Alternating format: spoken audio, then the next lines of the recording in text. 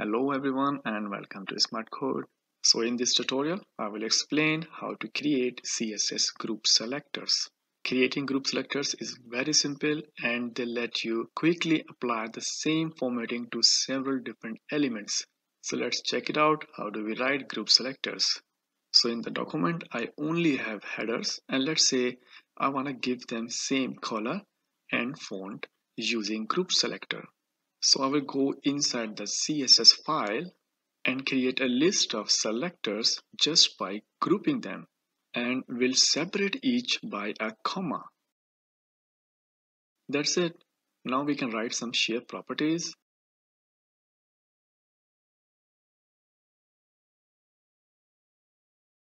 Let's now save the file and check the result in the browser. And there you see the result. All of the headers have got the same style, right?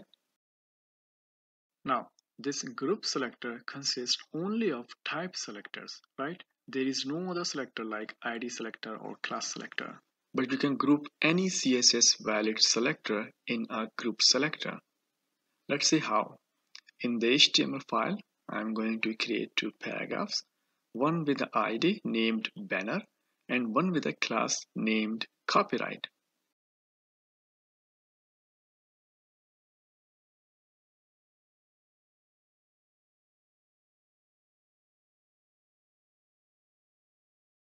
Now we have two paragraphs, one with ID and one with class.